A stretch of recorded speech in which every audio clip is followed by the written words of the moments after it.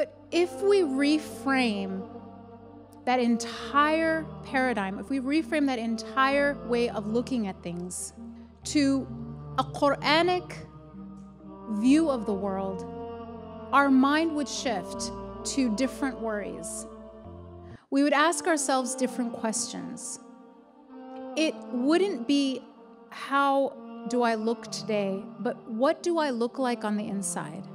And this sounds so cliche. I feel like I'm saying these things and they sound like incredibly theoretical.